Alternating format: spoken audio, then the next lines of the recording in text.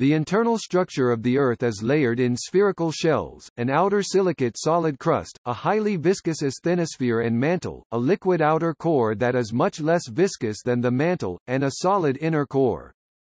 Scientific understanding of the internal structure of the Earth is based on observations of topography and bathymetry, observations of rock in outcrop, samples brought to the surface from greater depths by volcanoes or volcanic activity, analysis of the seismic waves that pass through the Earth, measurements of the gravitational and magnetic fields of the Earth, and experiments with crystalline solids at pressures and temperatures characteristic of the Earth's deep interior.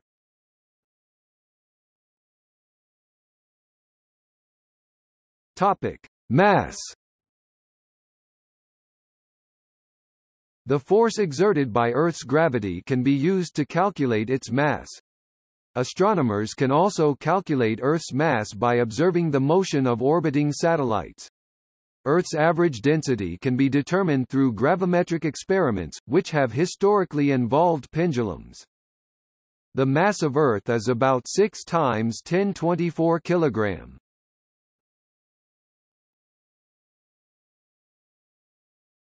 Topic: Structure.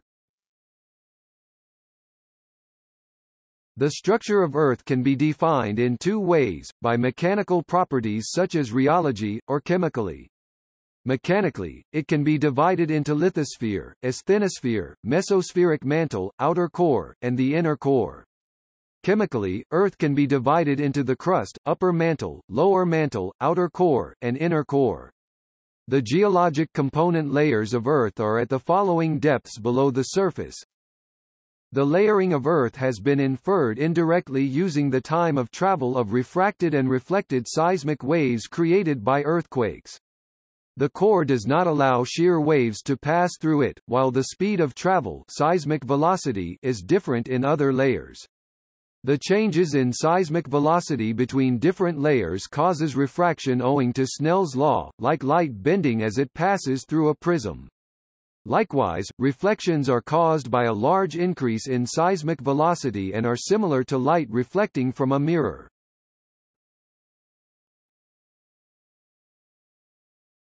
Topic: Crust. The Earth's crust ranges from 5 to 70 kilometers (3.1 to 43.5 miles) in depth and is the outermost layer. The thin parts are the oceanic crust, which underlie the ocean basins 5 to 10 kilometers and are composed of dense mafic iron-magnesium silicate igneous rocks, like basalt. The thicker crust is continental crust, which is less dense and composed of felsic sodium-potassium aluminium silicate rocks, like granite. The rocks of the crust fall into two major categories, Sial and Sima Zeus, 1831–1914. It is estimated that Sima starts about 11 km below the Conrad discontinuity, a second-order discontinuity. The uppermost mantle together with the crust constitutes the lithosphere. The crust-mantle boundary occurs as two physically different events. First, there is a discontinuity in the seismic velocity, which is most commonly known as the Mohorovicic discontinuity or MOHO. The cause of the MOHO is thought to be a change in rock composition from rocks containing plagioclase feldspar above to rocks that contain no feldspars below. Second, in oceanic crust, there is a chemical discontinuity between ultramafic cumulates and tectonized harzburgites, which has been observed from deep parts of the oceanic crust that have been abducted onto the continental crust and preserved as ophiolite sequences. Many rocks now making up Earth's crust formed less than 100 million 1 times 108 years ago. However, the oldest known mineral grains are about 4.4 billion 4.4 times 109 years old, indicating that Earth has had a solid crust for at least 4.4 billion years.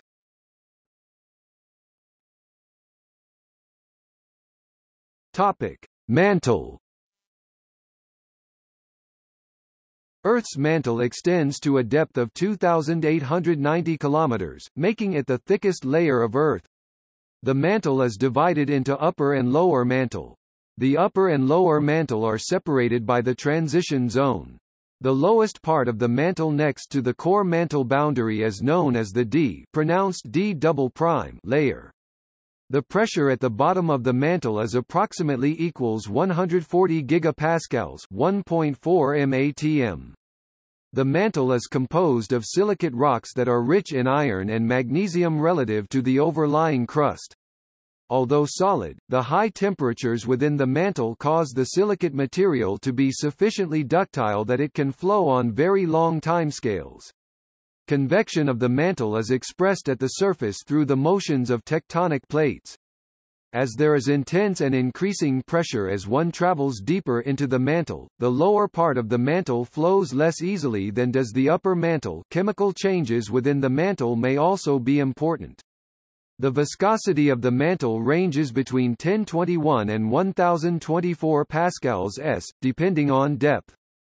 In comparison, the viscosity of water is approximately 10-3 pascals s and that of pitch is 107 pascals s. The source of heat that drives plate tectonics is the primordial heat left over from the planet's formation as well as the radioactive decay of uranium, thorium, and potassium in Earth's crust and mantle.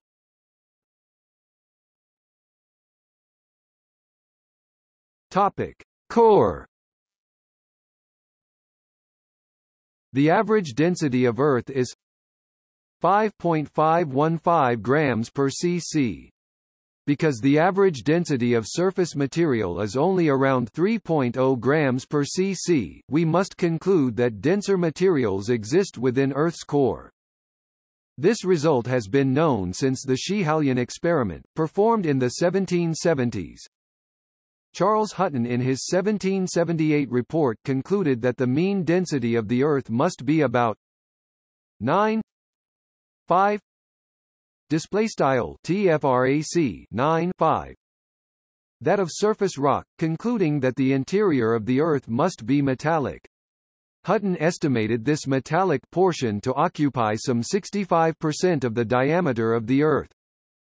Hutton's estimate on the mean density of the Earth was still about 20% too low, at 4.5 grams per cc. Henry Cavendish in his torsion balance experiment of 1798 found a value of 5.45 grams per cc, within 1% of the modern value. Seismic measurements show that the core is divided into two parts, a solid inner core with a radius of approximately equals 1,220 km and a liquid outer core extending beyond it to a radius of approximately equals 3,400 km. The densities are between 9,900 and 12,200 kg per cubic meter in the outer core and 12,600 to 13,000 kg per cubic meter in the inner core. The inner core was discovered in 1936 by Ing Lehmann and is generally believed to be composed primarily of iron and some nickel. Since this layer is able to transmit shear waves, transverse seismic waves, it must be solid. Experimental evidence has at times been critical of crystal models of the core. Other experimental studies show a discrepancy under high pressure. Diamond anvil static studies at core pressures yield melting temperatures that are approximately 2000 K below those from shock laser dynamic studies. The laser studies create plasma, and the results are suggestive that constraining inner core conditions will depend on whether the inner core is a solid or as a plasma with the density of a solid. This is an area of active research. In early stages of Earth's formation about 4.6 billion years ago, melting would have caused denser substances to sink toward the center in a process called planetary differentiation. See also the iron catastrophe, while less dense materials would have migrated to the crust. The core is thus believed to largely be composed of iron 80%, along with nickel and one or more light elements, whereas other dense elements, such as lead and uranium, either are too rare to be significant or tend to bind to lighter elements and thus remain in the crust. See felsic materials. Some have argued that the inner core may be in the form of a single iron crystal. Under laboratory conditions, a sample of iron-nickel alloy was subjected to the core-like pressures by gripping it in a vise between two diamond tips, diamond anvil cell, and then heating to approximately 4000 K. The sample was observed with X-rays, and strongly supported the theory that Earth's inner core was made of giant crystals running north to south. The liquid outer core surrounds the inner core and is believed to be composed of iron mixed with nickel and trace amounts of lighter elements. Recent speculation suggests that the innermost part of the core is enriched in gold, platinum and other siderophile elements. The matter that comprises Earth is connected in fundamental ways to matter of certain chondrite meteorites, and to matter of outer portion of the Sun. There is good reason to believe that Earth is, in the main, like a chondrite meteorite. Beginning as early as 1940, scientists, including Francis Birch, built geophysics upon the premise that Earth is like ordinary chondrites, the most common type of meteorite observed impacting Earth, while totally ignoring another, albeit less abundant type, called instatite chondrites. The principal difference between the two meteorite types is that instatite chondrites formed under circumstances of extremely limited available oxygen, leading to certain normally oxyphile elements existing either partially or wholly in the alloy portion that corresponds to the core of Earth. Dynamo theory suggests that convection in the outer core, combined with the Coriolis effect, gives rise to Earth's magnetic field. The solid inner core is too hot to hold a permanent magnetic field, see Curie temperature, but probably acts to stabilize the magnetic field generated by the liquid outer core. The average magnetic field strength in Earth's outer core is estimated to be 25 Gauss, 2.5 mt, 50 times stronger than the magnetic field at the surface. Recent evidence has suggested that the inner core of Earth may rotate slightly faster than the rest of the planet. However, more recent studies in 2011 found this hypothesis to be inconclusive. Options remain for the core, which may be oscillatory in nature or a chaotic system. In August 2005, a team of geophysicists announced in the journal Science that, according to their estimates, Earth's inner core rotates approximately 0.3 to 0.5 degrees per year faster relative to the rotation of the surface. The current scientific explanation for Earth's temperature gradient is a combination of heat left over from the planet's initial formation, decay of radioactive elements, and freezing of the inner core.